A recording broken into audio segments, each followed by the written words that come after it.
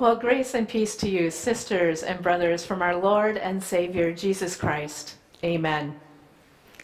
Well, since Jesus' baptism last week, where the Holy Spirit descends upon him and God proclaims Jesus as God's beloved Son, well, the writer of Luke takes this short detour down genealogy lane. His list starts with Jesus' earthly father, Joseph, and then goes way back to the beginning with Adam, the Son of God.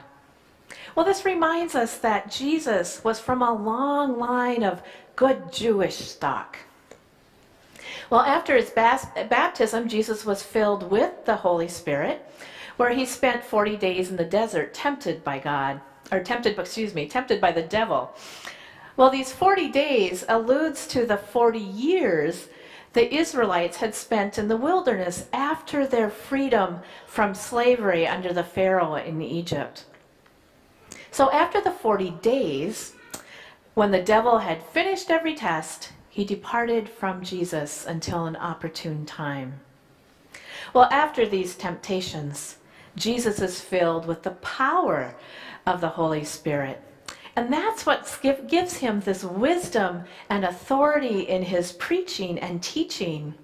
So, of course, that starts attracting crowds. Well, Jesus, as a child, regularly attended temple services. He attended religious festivals like Passover, and there was this one incident when he was 12 years old where he stayed behind after his family had left to make that long trip home. His parents were unaware that he wasn't in this traveling group. So after searching, they found him in the temple. Well, Jesus, even at a young age, listened to the synagogue teachers and asked intelligent questions. At age 12, the elders were amazed at his understanding. Jesus learned and he knew his scripture. As Luke states it, Jesus increased in wisdom and in years, and in divine and human favor. So Jesus' first public sermon, or as my study Bible titles it, the inaugural announcement, is at the invitation of his hometown synagogue.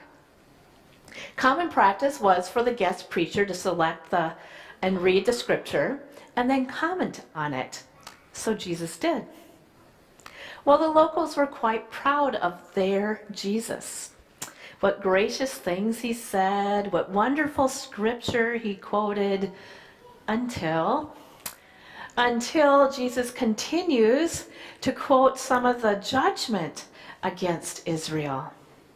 The prophets Elijah and Elisha proclaimed judgment on Israel and instead turned to Gentiles, the foreigners.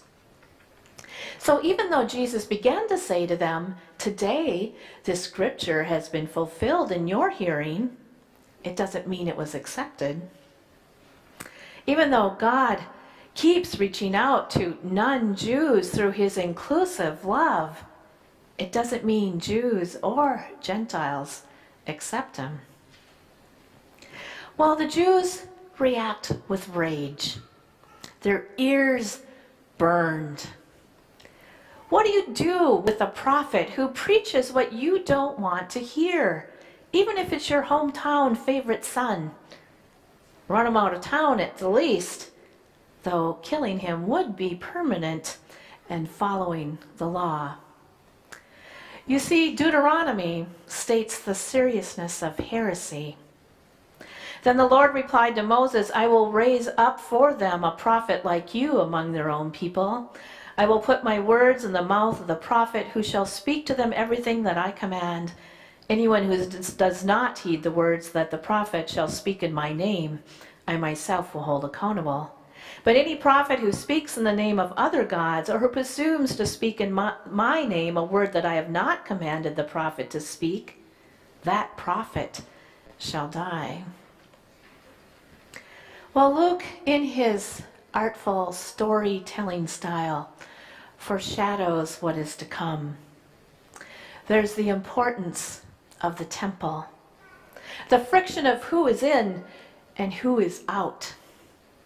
God's preference to the poor, the outsiders, the ignored. God's mission to the non-Jews, the Gentiles, the foreigners. And Jesus' mission to follow the spirit of the law instead of the letter of the law. Well, this, of course, puts Jesus at odds with the Jewish government and the religious leaders. They will succeed at killing him by crucifixion. But we know from this side of history that they will fail at keeping him dead because Jesus is resurrected. Well, today in our story, Jesus is just beginning his public ministry. He is drenched and empowered by the Holy Spirit. His ministry on earth has this threefold focus: a ministry of restoration that frees and heals the afflicted, a ministry that insists on table fellowship with sinners, and a ministry of calling and training his disciples. Well, what surprises me in this story today is how quickly that changes from admiration to violent opposition. How quickly the hometown people forget the details of Jesus' miraculous birth. How eager they were ready to hear God's word until they did hear God's word. But we are no different. We quickly forget about the miraculous birth of Jesus and put it away with our Christmas decorations kept safely until next year. There's times when God's word, whether it comes to us in the written word of Scripture, as Jesus, the Word made flesh that comes to us in the bread and wine of Holy Communion, or the Word in song or preached. No matter how the Word comes to us, there's times when we are disturbed. We are confronted with truth that we'd rather not hear. Surprised? Our ears too burn with rage. And always, we are surprised by God's grace. Grace found in forgiveness, grace found in Jesus sharing himself in the bread and wine, grace when we don't deserve it, ask for it, or even expect it. Episcopalian priest L. William Countryman describes this confusion of voices and the surprise of grace in his poem, A Voice in the Static. Your words are hard to decipher. Your voice, submerged in the static of chattering minds and hearts, is hard to hear. Above all, for us, the pious, trying so hard to listen. Jesus was never more of a problem than for us who knew God best, who read the Scriptures and taught the rest to know their sins. The more confidence, the more static. Better to confess with Solomon that finally we do not know. Confessing our ignorance, we make room for friendship. We affirm beyond our understanding. When Jesus brought good news, he said, "Turn and believe." What does it take to believe good news? Turning away from despair, from fear and foreboding, surrender of self-confidence, the opening of the hand to receive goodness, the triumph of thanksgiving over dread. Grace can only come as a surprise. And when grace comes, it confuses us, all our accounts.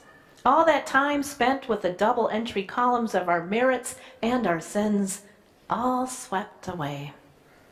All that deliberation, the slow building of confident theologies, all shattered. Yet not all wasted. Lying among the fragments, we find, like Paul, the neglected words that could have pointed us toward the forgotten possibility, to a knowledge of you that admits we do not know, a heart willing to accept surprise. Turn and believe the good news. Your good news does not amend our knowledge of you. It upends it till every element of it, shaken loose and free fall, rearrange itself to form a picture we recognize and yet could not have drawn before. Turn and believe. There is no hearing of your voice that does not transform, and no single hearing that transforms once and for all. Always some static remains, blurring the voice we hear. Grace, even when we have known it many times before, will still find ways to surprise. Its music penetrates the gabble, and we are astonished, and we are changed. Amen.